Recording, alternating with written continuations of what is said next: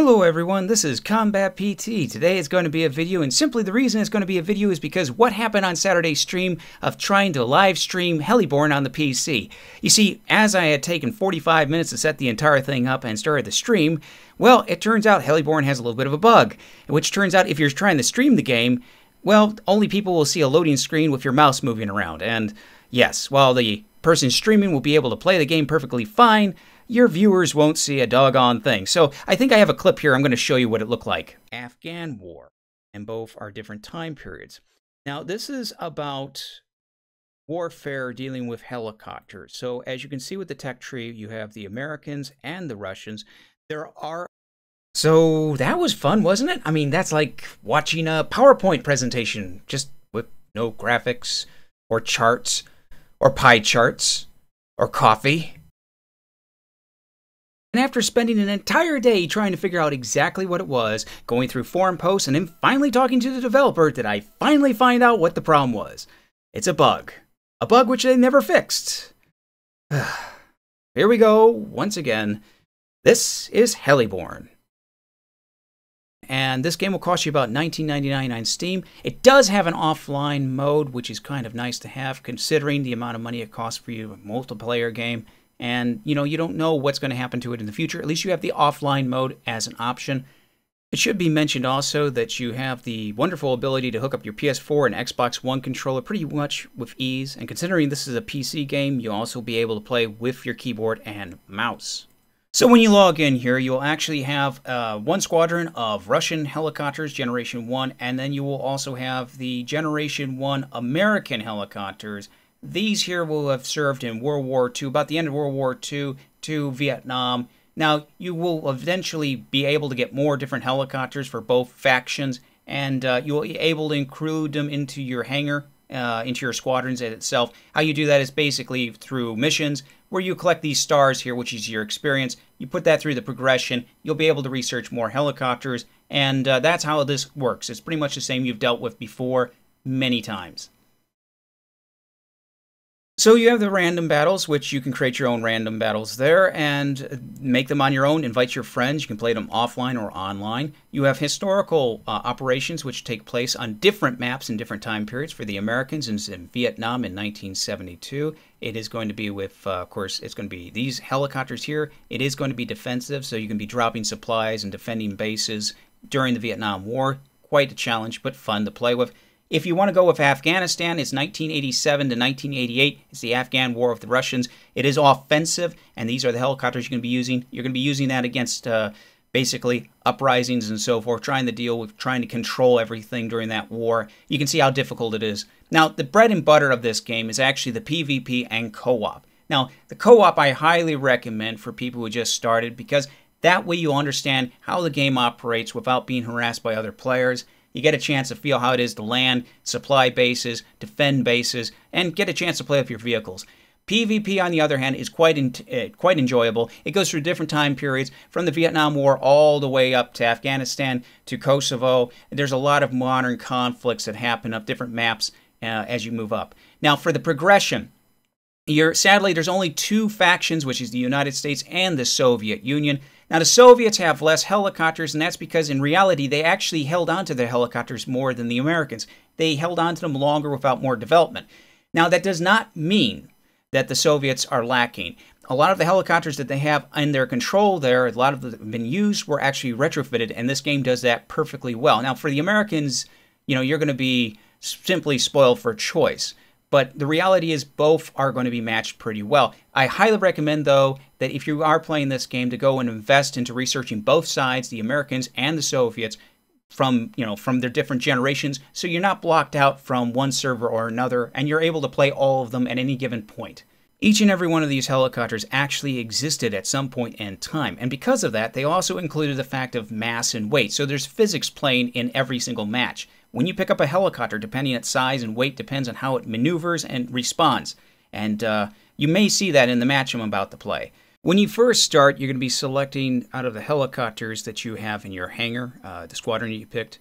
Now, each match is about an hour. So, yeah, I'm going to be actually not filming the entire thing. I won't be recording the entire thing, but I will show you what it's all about. Now, the first thing is I'm picking a Huey right now. I'm going to be coming over to this base number 4 here. It's at 50%. I'm going to land down and to drop off a group of soldiers actually to defend it. Now, when I do this, hang on, land. There we go. They'll automatically hop out, and then they'll immediately go to the defensive turrets. Either they'll be for land or for AA. In this case, with AA turrets, they're going to be defending against any aircraft that comes by. So they are devastating, and it is not easy for any helicopter to deal with. You can try and go around them or go underneath the fire rate, depending on how high they are. You can try and land with soldiers on board, and that leads to some interesting instances. So I'm going to turn back, and I'm going to head back to get enough, again, another squad of soldiers again, so I can put them onto that third base over there. We need to get that. If you look over to the far left, you'll see that I have 500 shells, I have 48 rockets, and I have gunners. Now, this can be selected multiple different ways. So the gunners themselves, you can select them and command them yourself to fire or leave them auto. Landed. Soldiers aren't coming in. Okay, I guess they don't want to walk over here, so I'll just, waste fuel and land over here. So also, as I'm here, you can also switch. I could switch over helicopters by hitting the G key. I can change to whatever one I have. I can switch back to either 3 of the helicopters I have. If they are damaged and get crashed, they do have a short repair time, but nothing too big. You can bring them back in. So now I've got a full, basically, unit with me right now. So I'm going to take them to the base over at 3. Flying over water actually kind of is detrimental to the helicopter because especially if you get to the lower altitudes, it's going to be hard to get back up because they need a lot of lift, and water itself doesn't provide that as much. Okay, we're going to land right here. I'm going to drop some soldiers down. Perfect. And here comes the enemy, of course. So now, I don't have any heat-seeking rockets on me, but here you go. No. Wait, is that a Russian yak? Yeah, it is. It's a Russian banana. It's a Russian transport. Oh, yeah. Yeah, well, I wonder who's going to be the target. Come here. Come on. Yeah, I didn't need that. I didn't need that. That was close. That was close. I don't need to be hit by another helicopter going down. Okay, so we lost everybody that I put down at the base. And, okay, so I'm going to take a look really quick. Looks like my ally is actually going to be landing down. So he's going to take over the base. That's good. I'll just give him some air cover. Make sure nobody's trying to get and attack him. Oh, look at that. I'm actually quite damaged. Yeah, the armor's up, but, yeah, the engine's got some issues. Okay, well, no wonder this acting kind of strange. The more damage you take, the harder it is to steer your helicopter. Come on. Rockets, come on. Turn. And there goes our AA guns from our base. Nice. And there's on me. Ow. Ooh, ow. Okay, now I need to get out of here. Jeez.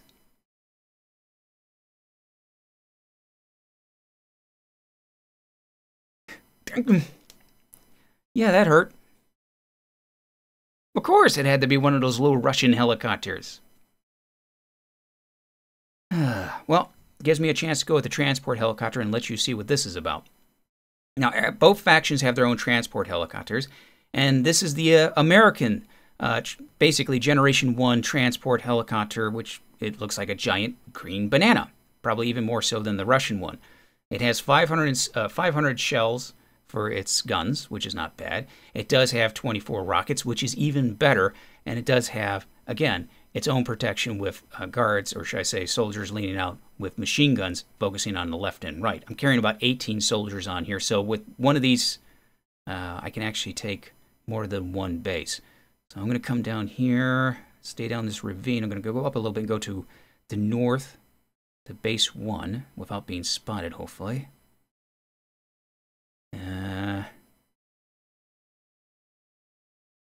Those shots would be from their base on the other side. So I'm going to land. Going to bring the nose up. Lower altitude, slowly come down.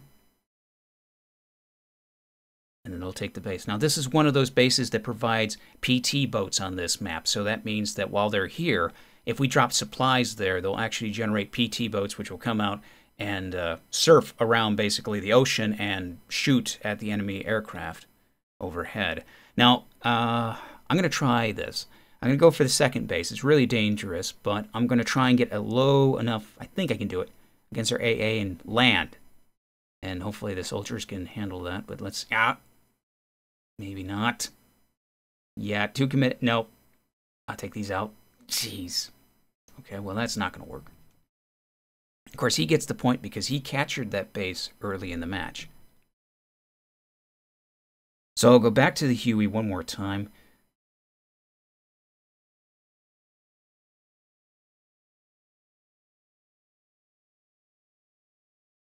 Now, usually in these matches, we'll have a lot more people popping in. In fact, there'll be more popping in shortly, I guarantee it.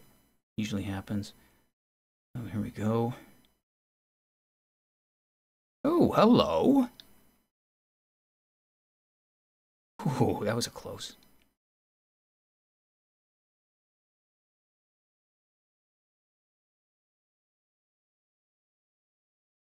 My hydraulics? No, I lost control. Dang it, I can't turn. Jeez. And again, one of those little tiny Russian helicopters. And that carries like 10 people on board. I have no idea how they load them in there. This also gives me a chance to show you what the recon vehicles are like, at least on the American side. Recon vehicles are very light, but very fragile. Able to spot enemies. They have a lot of minigun ammunition, a few rockets they can defend themselves with. They are even one of the few that actually can call in mortar strikes. Now, how that works is somebody has to drop a mortar team down. It has to be a transport or an attack helicopter somewhere on the map, and then all I have to do is just target an opponent, and mortar shells will actually come flying in. It's actually kind of a nice little feature. Let's see. Because I'm agile, I can go right through here. Perfect. So let's see where he's at. And there he is. Hello. Trying to avoid their base AA. No, you're not getting away like that. You're not getting away like that. No, I know you have troops on board. You're not going to land. You're not going to land at that base. No, you're not. Here, take this. Take my rockets. Rockets away. May not be heat-seeking, but they definitely do have a purpose. They have short range, but yeah, they definitely do have a purpose.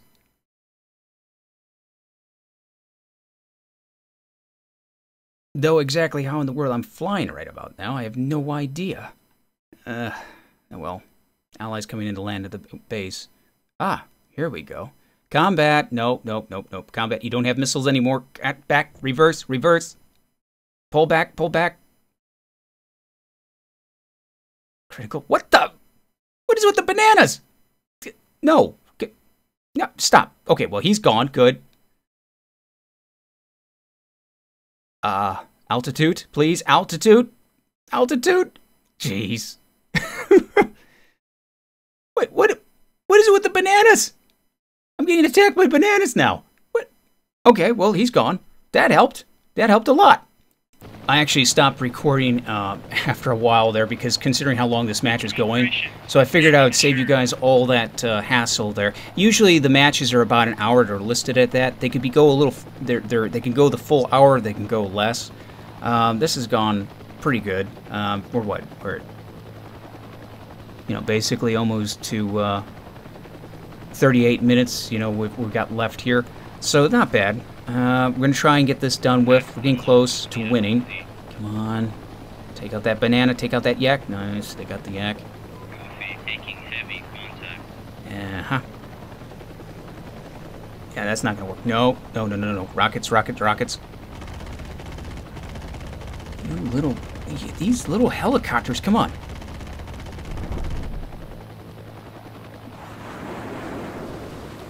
No. Whoa. No, that's not going to happen. Not right now. Rockets. Ow. Got him. But he hit my rudder. I can't lift. Lift, lift, lift, lift, lift, lift, please, lift. Lift. Get up, get up, get up, get up, get up. Perfect. Hold it. If I can get to the base. If I can get to the base. They hit my rudder. I mean, they hit the rotor, sorry. Oh, no. Okay, land. Land without exploding, please. A little forward. Bump. The question is, do I really want to continue with the Huey, or should I just rotate to something else? I mean, we're getting close to winning this match anyway. I think we only need to get, what, one more base, at least. We'll have that, and then it'll be under our control. So let's see what happens here.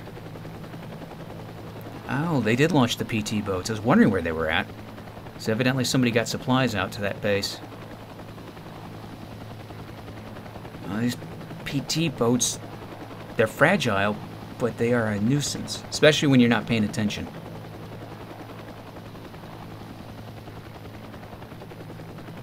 And there's usually more than one wave of them.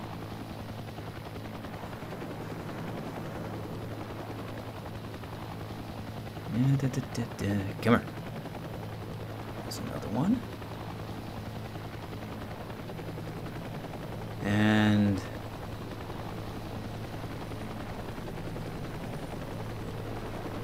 they got it. So take out their AA here.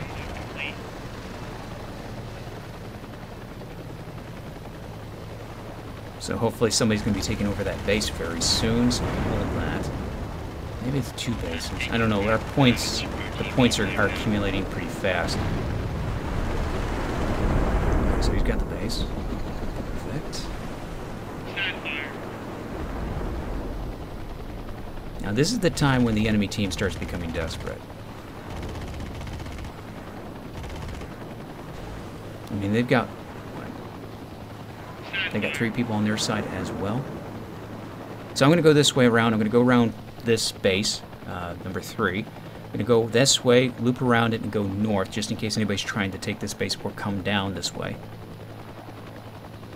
And then we're going to meet up and try and take base number 5. Warning, engine failure. Warning, engine perfect. failure.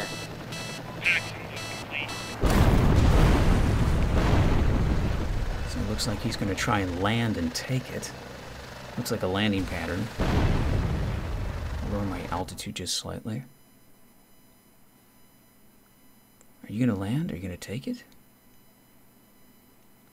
Okay, I guess I'm going to take it. Not in the position I want to be in right now. Not with taking this base and being attacked. And of course he's got problems because of the altitude. Too close to the ocean. Got him. Nope. There we go. So now I've got issues. I'm very low. And it's going to take me forever to get back up. Yeah, it's going to take me forever to get... Oh, he's gone. Okay, so it's going to take me forever to get altitude. I need the... Come on, defend, defend. You know what? I'm just going to try and take the base. Come on. Push forward. Go forward. Move forward. Oh, come on. Nose down. Nose down. Nose down. There we go. We can do it. No. Jeez. And. Yes! I got one of the crew members out! We won! Now that's kind of like a Michael Bay thing going on right about there. Oh, that's what that's all about. Whew, that was a good match. So that was Heliborne. It's a game that is on Steam for PC. It is $19.99 USD. It might be more or less where you're from and whatever currency you're using. But it's still a fun game. It does deal with a certain period of time, which is from the end of World War II, Vietnam, all the way up to basically the modern era right now with helicopter combat. It has a nice idea behind it, and personally, I do like it. So I'm going to keep playing this for a while, and if at some point I figure a way to get this to stream, I'll do that. So anyway, wherever you are, whatever you do, I hope you have a great day, a great afternoon, and I will see you very soon. This is Combatpt, signing off.